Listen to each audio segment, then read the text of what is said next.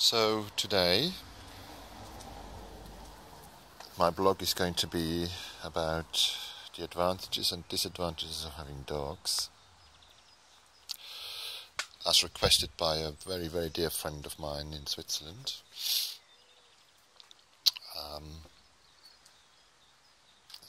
This is her choice, and this is in response to her. What are the advantages and disadvantages of having dogs?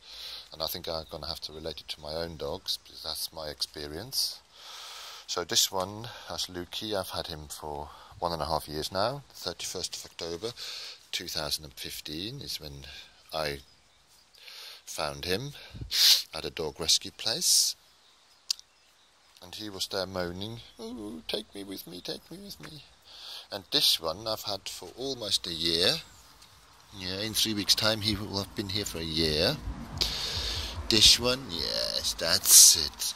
And that's really an advantage, especially Muffy, because for the first 6-7 months, every time you touched him, he would react really badly, and he'd think you'd hit him. And he was a stray dog. He's from Ireland, and he was very, very shy towards humans, not towards dogs. He was always excited when seeing dogs. But this, what he's doing now, him stroking, this only has started about 2 months ago. So it took us a long time for him to just start trusting me and learning that humans can be kind. So that definitely counts as an advantage. They're very loyal. They come and wake me up in the morning. Well, actually, that's not strictly speaking true. They come and peep their nose through the door and see whether I'm awake. And if I'm not stirring, then they will just go downstairs into their baskets again. And that's really lovely. I mean, they could just jump on top of me and wake me up, but they don't. So they really respect my space, which is really, really lovely. And there's just pure love. And also, of course, they're very, very forgiving, because I sometimes do have to tell them off a bit, although I try to bring them up by rewarding good behaviour and ignoring bad behaviour. But that's not always possible. So when I do tell them off, it takes just 30 seconds and then they're back. I'm just going to go and get another coffee, because my throat is a little bit dry. You're going to come in, Lukey? Come on then. So today I just want to show you pictures of my dogs rather than me. So here we go. That's the coffee machine. Noisy coffee machine. So the advantages are really that they're loyal friends, they're lovely, they belong so much to the family, they're very forgiving, they give you lots of pleasure. Lukey sometimes is out here and he chases his tail, it goes round and round and round and round and round and round. It is lovely to see them chase each other around the garden. It means I can't grow very much, apart from in pots, but it's just pure joy to see them. And yeah, so they're probably the most loyal inhabitants of my house. They're probably more loyal than I am. So that's definitely an advantage. Disadvantages are maybe the costs.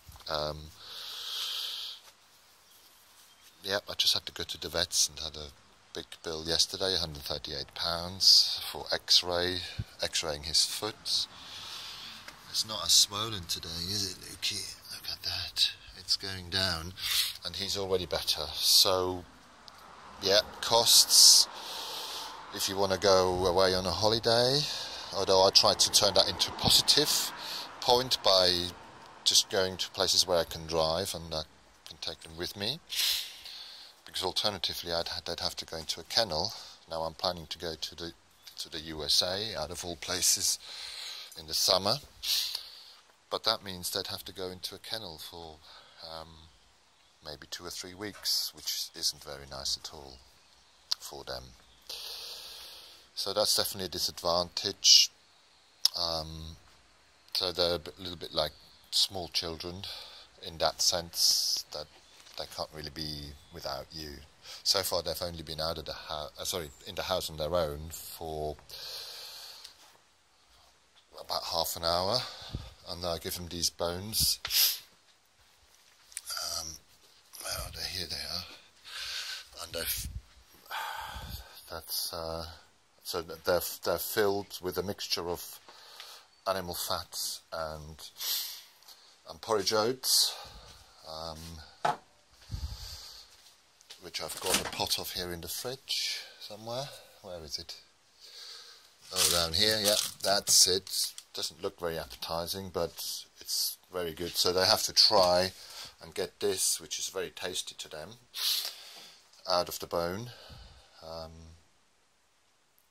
And they do a good job. It's fairly clean here. So I do that when I go to the local shop, for instance, but it's never more than half an hour, and normally by the time when I come back they're still gnawing on their bones, so they're not really suitable for leaving alone. I know lots of people leave their dogs at home and they go to work,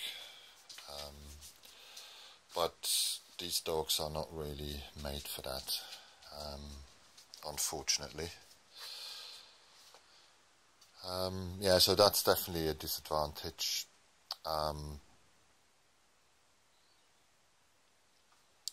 Yep, then also I can show you in my garden. Oops, I've completely forgot about the coffee.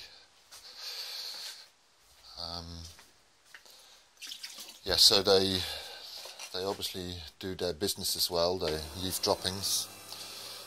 That is also a disadvantage. For instance, here there's a wee that Muffy did yesterday, which I had to clean.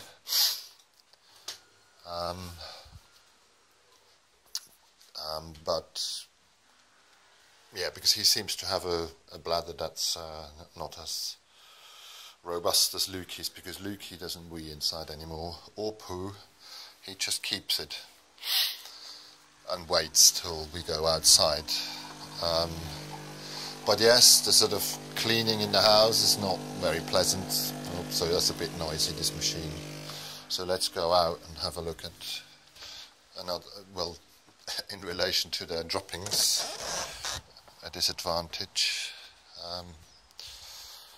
So I clear their poos every 2 or 3, sometimes 4 days. And this is what they give me in that time.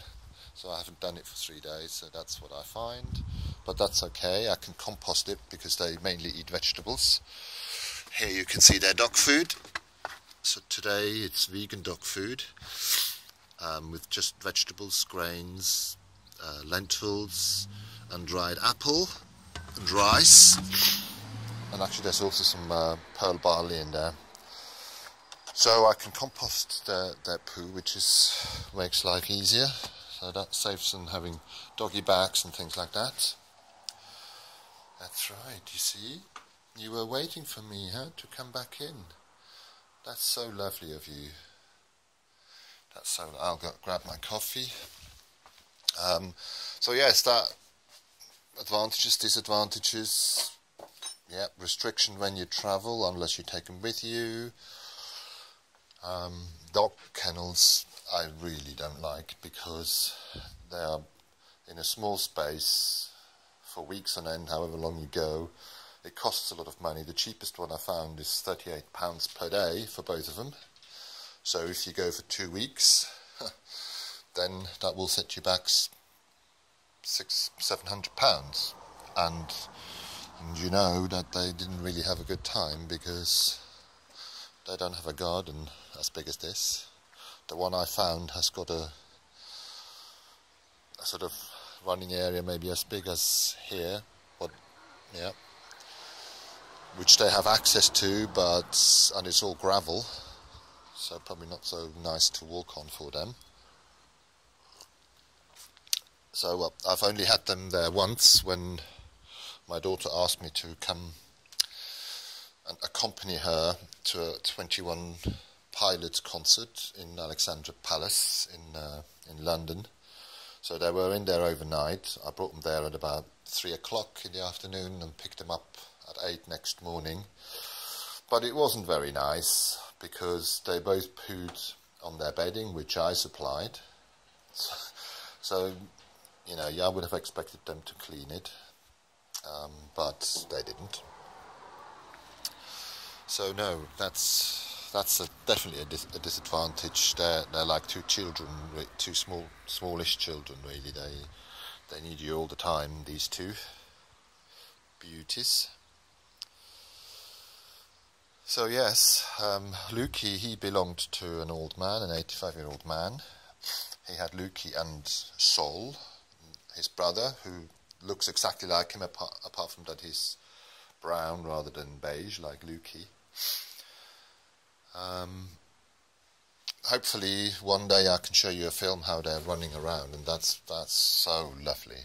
That is just so lovely when they walk around, when they run around, which is really what they were bred for hunting. Right, I think that's it. So from Lukey and from Muffy, we say goodbye.